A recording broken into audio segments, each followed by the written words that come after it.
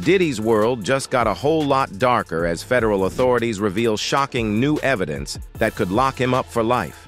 With over 120 victims stepping forward, the rapper is facing a wave of serious allegations that has the entertainment industry buzzing.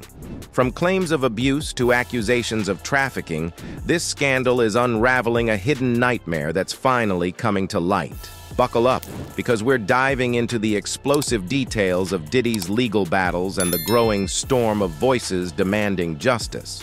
While Diddy's been stuck in Brooklyn waiting for his trial on racketeering, sex trafficking, and some other major charges, the civil lawsuits just keep piling up. Right now, he's facing over a dozen, but that number might soon shoot past 100. It all kicked off when Cassie hit him with a big lawsuit in November 2023, accusing him of the R-word abuse and trafficking. They settled that fast, but it was just the start. More and more people started speaking up. Now, Texas lawyer Tony Busby says he and his team are about to drop 120 more lawsuits against Diddy for sexual assault. We've handled over the last 25 years some very big and very important cases. I believe that this one may surpass them all. There are many facets to this. The conduct we will describe today occurred over more than 20 years. During a press conference on October 1st, Busby didn't hold back.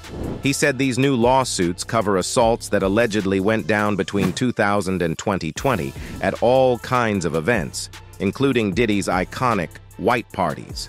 And it's not just one type of victim. He says both men and women, ages 9 to 38, were involved. Busby's going all in, claiming this is one of the biggest secrets in the entertainment world that's finally coming out. He even mentioned he's targeting people who helped keep it all quiet. He also said today that it's not just Combs that will be named as a defendant, that there will be other high-profile individuals, some household names. He says, quote, many powerful people, there are many dirty secrets. Diddy, of course, is denying everything. His lawyer, Erica Wolf, says it's all false and defamatory, calling this whole situation a media circus. She says Diddy's ready to prove his innocence in court. On top of all that, Diddy's still dealing with the federal case, which could land him 15 years to life if things don't go his way. Even if he beats those charges, these civil cases are going to keep him wrapped up in court for a long time. Now, let's break down all these lawsuits that have turned Diddy's world upside down. Just a week after Cassie dropped her lawsuit in November 2023, Joy Dickerson-Neal stepped up, saying Diddy drugged and assaulted her back in '91 when she was in college. She kept quiet for years, but after Cassie went public, she felt it was time to share her story, adding more dirt to Diddy's already messy past. Then, not long after, Liza Gardner joined the mix with her own lawsuit in November 2023, hitting Diddy and R&B singer Aaron Hall with some serious accusations. Gardner claimed that she and a friend were violated by both guys in 1990 when she was just 16. Her allegations shine a light on the troubling claims of predatory behavior that go way back to Diddy's early career. In December 2023, another lawsuit popped up from a woman who wanted to stay anonymous, so she went by Jane Doe. She brought even more shocking accusations, claiming that when she was just 17, she was trafficked and gang violated by Diddy and his crew back in 2003. She also pointed fingers at Harve Pierre, an employee of Diddy's Bad Boy Entertainment, as being involved. These allegations ramped up the severity of the legal troubles piling up against Diddy. Things got even wilder in early 2023 when Rodney Lil Rod Jones, a producer who worked with Diddy, accused him of drugging and sexually assaulting him. Jones said he woke up confused in bed with Diddy and two sex workers, having no idea how he got there. And it gets even crazier. Lil Rod named actor Cuba Gooding Jr. as a co-defendant, claiming Gooding also assaulted him in a different incident on Diddy's yacht. This really widened Diddy's legal issues, pulling in some big names along with him. Next up was Crystal McKinney. Her lawsuit came right after leaked footage showed Diddy physically assaulting Cassie. After seeing that, McKinney decided to share her own story, claiming that Diddy drugged and sexually assaulted her in 2003 at his New York studio. She believes Diddy blackballed her from modeling gigs after that, ruining her career. Her case just added to the growing list of women who say they've been victimized by Diddy. But unfortunately, that was just the tip of the iceberg. A former fashion student, April Lampros, alleged that Diddy forced her into several sexual encounters between 1995 and 2000, including one time when he allegedly coerced her into taking ecstasy and hooking up with him and his then-girlfriend, Kim Porter. April also claims Diddy had her fired from her job after their encounters, and that he kept trying to control her life, even getting involved with a sex tape that was filmed without her consent. Then there's Dawn Richard, who worked with Diddy and Danity Kane. Her lawsuit took a different route, accusing Diddy of sexual harassment, including some inappropriate groping, and claiming he trapped her in a car for 2 hours.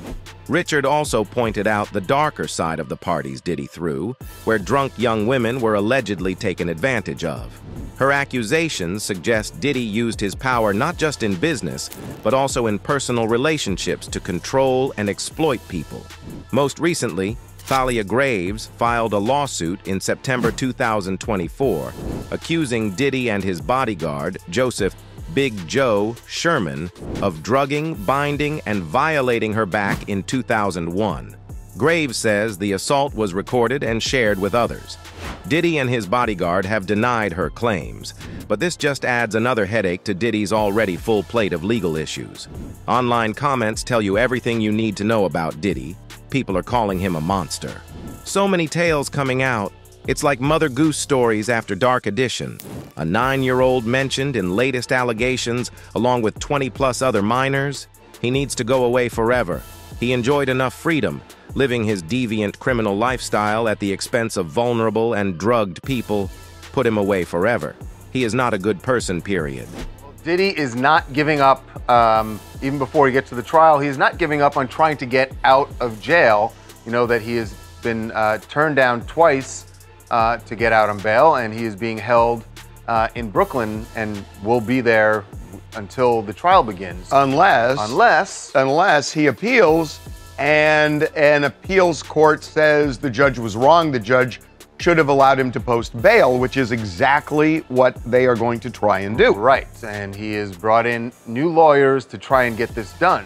Diddy's legal crew is starting to lay out their game plan for defending him, as they work to get him out of jail ahead of his trial for some serious stuff like racketeering conspiracy, trafficking, and prostitution charges. His lawyer, Mark Agnifilo, popped up in a documentary called The Downfall of Diddy, The Indictment. In the doc, Agnifilo had to answer some tough questions about the case. He talked about Diddy's plans to testify, his relationship with Cassie, and those wild freak-offs that are raising eyebrows. Oh, and there was that jaw-dropping detail about over 1,000 bottles of baby oil and lubricant being found during federal raids on Diddy's homes in LA and Miami. Diddy got arrested on September 16th, and he's facing some serious accusations. Prosecutors say he's been using threats and coercion to get women to meet his sexual demands for more than 16 years. They claim he forced victims into sexual performances, sometimes lasting days, while they were high on drugs like ketamine and ecstasy, and that he recorded these acts as leverage. They're painting him as running a criminal enterprise through his businesses, with his staff involved in crimes like sex trafficking, forced labor, and even bribery. In the documentary, Agnifilo tried to turn things around, saying Diddy is actually the victim of overzealous prosecutors, and that Cassie, who kicked off this whole scandal, was a willing participant in those freak-offs. He argued that the charges are more about taking down a successful black man than any real wrongdoing, claiming the government just can't handle Diddy's lifestyle. Agnifilo also had a funny take on those 1,000 bottles of lube, suggesting that Diddy just likes to buy in bulk for his big homes. He joked that you can find all sorts of stuff people buy at Costco, implying that the huge number of items shouldn't raise any eyebrows. When it comes to Diddy testifying, Agnifilo is all in, saying there's no doubt Diddy will take the stand because he's ready to fight for his innocence. He called Diddy a fighter who has a positive outlook, despite the heavy charges hanging over him. Agnifilo stressed that Diddy feels it's crucial to stand up not just for himself, but for anyone who's faced similar accusations from the feds. On the subject of Cassie, Agnifilo addressed that video showing Diddy allegedly abusing her back in 2016. He admitted it was tough to watch, but insisted it doesn't prove trafficking. He framed Diddy and Cassie's long relationship as one filled with love, ups and downs, and said their issues were more about cheating and drug use than anything else. When asked if Diddy regrets not settling with Cassie before she went public, Agnifilo said, "Diddy is too focused on clearing his name to worry about that. He believes this fight is actually giving Diddy strength and confidence to power through these tough times. Diddy's in some deep trouble with serious allegations, and his legal team is getting ready to go to battle. With a ton of accusations piling up, including 120 new victims coming forward and a trial on the horizon, it's clear this situation isn't going away anytime soon." Diddy's lawyers are trying to spin him as a misunderstood guy caught up in a government witch hunt, but the evidence and testimonies tell a much darker story. As everything unfolds, we'll be keeping a close watch on the courtroom drama and what it could mean for Diddy's future. What do you think? Will he manage to clear his name, or is this just the start of a long legal fight? Hit us up in the comments with your thoughts, and don't forget to check out our next video for all the latest updates.